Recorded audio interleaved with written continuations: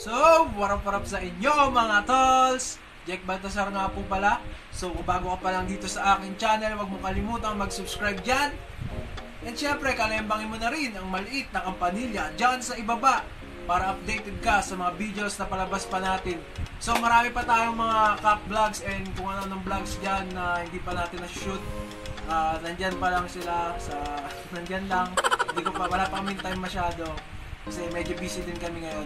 So, yun lang. Bago ang lahat, intro! Pasok!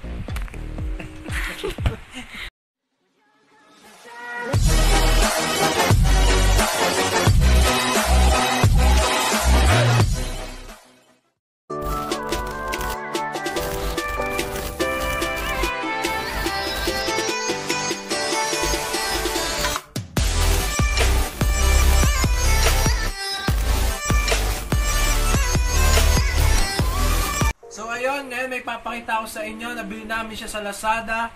Kaya lang. So ayun, kasi dalawa yung in-order namin. Yung isa pang giveaway ng kapatid ko sa channel niya. Kaya mag-subscribe kayo sa kanya para abangan nyo yung kanyang raffle. Nalagay ko dito ang kanyang YouTube channel, Jheck Baltazar.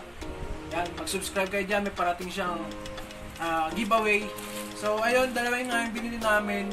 And yung nabuksan niya ay mali. Yung sa akin yung nabuksan niya kasi wala nakalagay kung anong kulay. Kaya ayun. So, eto, wala na. So, eto ang ating nabili ngayon, na iba-vlog ko ngayon. Nakabili kami ng isang egg pie! Gunggong! Barinig kita sa mukha eh!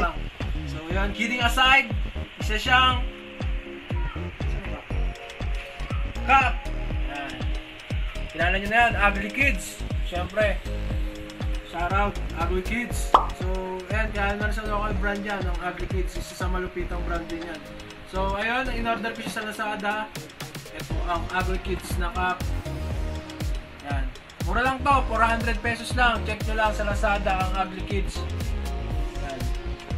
So, yung sa kapatid ko, kulay black siya. Yun yung ipapa-giveaway niya. Tapos, ito naman ay orange. And yun, nakabox siya. Napaka-presentable ng packaging nila. Kasi, di ba? Pag nakabox, napaka-lupit niya sa sulit. Sige mo, 400 lang, nakabox pa. And may libre pa siyang tatlong stika na Uglykids. So, yan. Yung tatlo yan. So, kung lalagay naman natin yan doon sa ating cabinet, may huwagang cabinet. Mapupuno na yung onti na lang. So, ayun, ito yung ating Uglykids. Yan, napakasimple lang yan naman niya. Pero ang gusto ko sa kanya yung colorway niya. Yan ang loob niya. Uglykids. 400 lang. Tapos yan, may tag naman siya, ugly. Likod niya, strap. Naka-strap siya.